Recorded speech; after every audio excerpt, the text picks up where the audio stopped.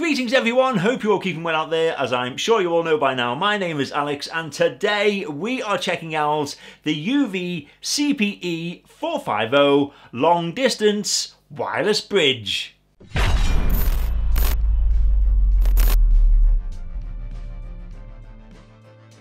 Now in my house where I live, I have constant issues with Wi-Fi coverage. So when Ueevii got in touch with us and gave us the opportunity to try out their long distance wireless bridge, I was quite literally ecstatic. So we're going to dive straight in with the unboxing and then I'm going to go through some of the specifications. I'm going to show you how to set it up and then of course we are going to try it out ourselves. How do I open this up? There we go. It's a little flaps around the side and hey presto, we are now inside. And the first thing we come across is the Ueevii Wireless Bridge User Manual, and we'll just have a quick look at this. Yeah, we've got some colour pictures there, lots of useful diagrams, and plenty of information on basically just how to set this thing up. We then have not one but two Cat5 Ethernet cables, and then I can imagine these are the power bricks, and there we go. Yes, nothing else in there. But let's just take a quick look at this. So yeah, it's a standard power brick. Of course, it's got a little LED indicator on the outside. And then of course on the top, we've got the PoE and then the LAN inputs and outputs. And then last but not least, we come to the actual transmitters themselves. So we can just pull them out momentarily. I'm going to push that box to one side. And well, there they are. And well, what do you think? The first thing I'm going to say is, well, they are light. They are incredibly light. It's almost, they just feel like two boxes of plastic. Not that I'm taking anything away from the design. All that's really needed is just a transmitter in there as well as a connection box, which I believe will be in here. And yes, it is. So there isn't really much in terms of components required, but I really am surprised just how light it is. And I'll just take this one off as well. As you can see, it's really simple, and then place these next to each other and you can see that they are pretty much identical. You've got your inputs with the Ethernet or outputs as well. You've also got a switch on the right hand side. You've got a switch beneath the numerical display, and then of course on the left hand side you have a DC input. And then on the back we do have a couple of mounting brackets, so that will obviously make it a whole lot easier for when you are mounting these high up in order to get the best signal. And then last but not least, on each side we also have a indicator for the signal strength, etc. all there ready to be illuminated when this is in use. So as you can see, that is everything out the box, and there isn't really much else to say because what Ueevii have set out to do is to basically make the setup and use of these transmitters as simplistic as possible. And because there's so many different things that can happen when you're messing around with your internet options, your Wi-Fi protocols, it all can get really, really complicated. But hopefully with this simplistic setup, we'll be up and running with our Wi-Fi extended within just a few minutes. But first and foremost, let me just quickly go through some specifications for you all. And kicking off, it uses the 5.8 GHz Wi-Fi network band, which can work up to a staggering 3 kilometers or 1.8 miles in perfect conditions. The transmission speed between the two bridges is a maximum of 300 megabytes per second. However, please note the highest network speed that can be achieved is up to 100 megabytes per second. The power supply required to run these is 24 volts. And in terms of some of the actual features that are worth mentioning, well, it has automatic networking, it supports point-to-point as well as point-to-multipoint connections, it's got the WDS networking mode, as well as supporting dynamic MMO power saving mode, plus with automatic power saving transmission. And so here we go with the initial setup process. So the first thing to do is we grab our transmitter and we're going to take off the end like so. If I can just get this off. There we go. And then where the button is just situated underneath the little LED, you want to make sure that is set into the A position because underneath the switch is an A and a B. So you want to make sure that is set to A. You can now grab your power adapter and where it says PoE, I want you to connect an Ethernet cable into that socket like so. And of course that means you can now plug this in here. And straight away you will see a little LED light up showing that it is connected and it is receiving power. And with that now confirmed that it is receiving power, we can pick up our transmitter that we've switched to A, and we can plug it into the Ethernet connector like so, and as you can see, it lights up. Now after a minute or so, once it has collaborated itself, it should flash up with the letter H. And there we have it, the letter H is flashing, and basically what that means is that this transmitter is now in manual configuration mode. So what we need to do now is to confirm a channel number. Now if you press the little button just on the left where you've plugged in the Ethernet cable, if you press that, you'll go through the channels and you can pick one that is best suited for your needs. Now, in this situation, I'm just going to pick one at random, so I'm going to go for number 5. And with that all now ready to go, we can now move on to the next transmitter and set that one up. So like before, we take the back off just by clicking this and pulling it off. And then with the switch underneath the little LED, we want to make sure this, the second transmitter, is set into the B mode, which once more is just underneath there. And yes, that is now in B mode. Then once more, we can get our power brick and we get another Ethernet cable. We plug that into our PoE once more, and then we connect that to a power supply. And there we go. It has lit up green, which shows that it is working. And then again, we just plug in the Ethernet cable into the B selected transmitter. And then like before, as you can see, it is flashing up H, which is in manual configuration mode. And we want to now change the channel number so it matches the same as the original A transmitter. So if you remember, we went to channel 5. So we're going to press the little button here. And there we go. And after about another minute or so, it should stop flashing and it will just show a solid number 5, which shows that it is all connected. And there we have it. They are now both solid, which means that there is a connection going between them.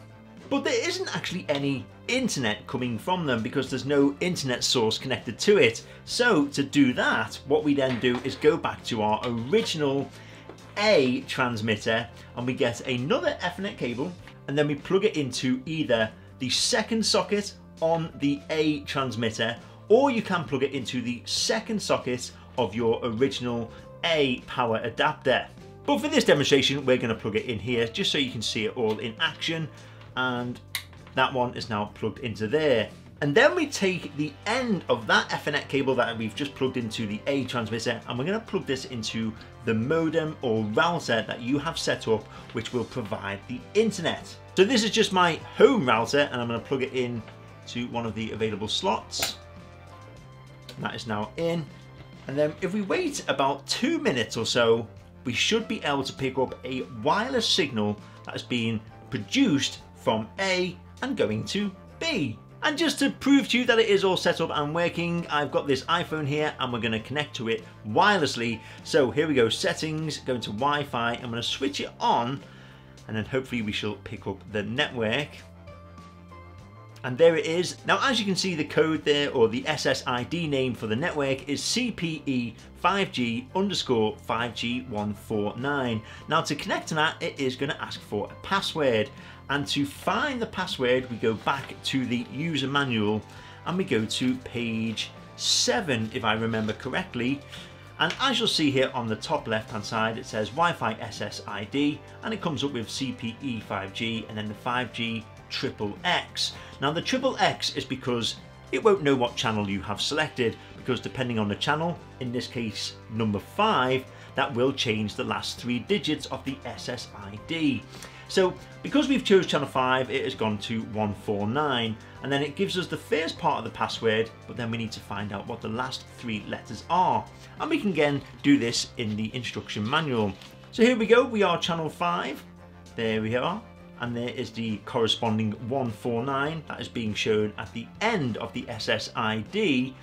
And what we need to do now is to just scroll along there, and then we get the password. So we'll just do that now by clicking on it. It'll ask for the password. We'll join that network. And there you have it. You have a brilliant, nice and fast internet or Wi-Fi connection, currently running around the 88 megabytes per second. And then of course this will switch to the upload as well, which is around 12, 13, 14, 15. Well, it even goes up to 19, 20 megabytes per second there. For the second part of the demonstration though, I would now like to show you how you can log in to the interface of the wireless bridge, and then you can play around with the settings, whether it be changing something simple like the SSID name, the password. There really is a hell of a lot of stuff that you can play around with. So with your connection set up like in the earlier demonstration, you now want to connect either a laptop or PC via an Ethernet cable to the second port on the B transmitter. Once you have done this, depending on the channel number you have chosen to set up your bridge on, go to the user manual and find the digital, IP and Wi-Fi correspondence chart. Once found, scroll down to your channel number and then look at the IP address for transmitter A, which should be situated next to it. In this case, it is 192.168.255.105. And now you need to just make a note of it. The next step is to access your internet settings. Now, depending on your version of Windows, the steps may be slightly different, but for me, I go to the bottom right-hand corner of the screen and right-click over the internet icon, and then click on Network and Internet Settings. I then choose Advanced Network Settings, click on Ethernet, and then click on the Edit button next to More Adapter Options. A new window should now pop up entitled Ethernet Properties, and you want to find Internet Protocol version 4. Once found, just click to highlight it and then hit the Properties button beneath it. In the additional new pop-up window, you now want to select Use the following IP address. Then choose an appropriate IP address that is different from your transmitter's Wi-Fi address. For this example, I'll choose 192.168.255.85. Once entered, click on the subnet mask beneath it, and the numbers 255.255.255.0 should appear. If not, you can just enter them manually. And finally, you should now open an internet browser page, and in the address bar you need to type the address that you made a note of earlier for transmitter A, which was 192.168.255.105. After a moment or so, the user interface should appear on your screen and ask for some login details. Don't worry, they are just admin for username and admin for password. And once you are here, you can see there is plenty of settings, additional options, etc. for you to personalize for not only your own preference, but also for the best experience. Just remember that once you have made all your adjustments, that you go back to your internet settings and change them all to as they were when you found them, aka obtain an IP address automatically.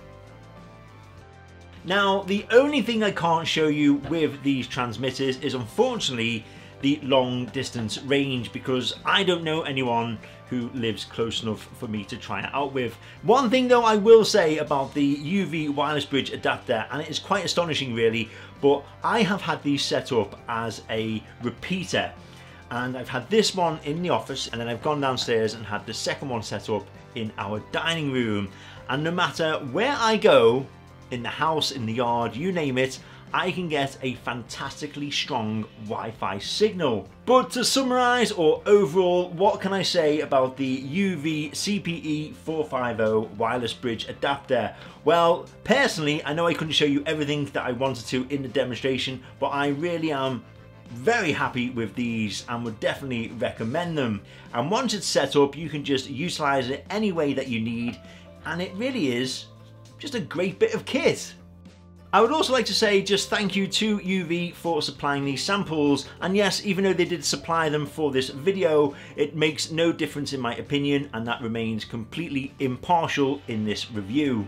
However, as usual, before I go, if you've got any questions or comments or even thoughts that you'd like to ask me about the Ueevii CPE450 wireless bridge adapter, then you know what to do. Place them in the comment section below and I'll get back to you as quickly as possible. Not to mention, if you enjoyed this video and you found it helpful, then please show your support to the channel by liking this video and of course subscribing as well.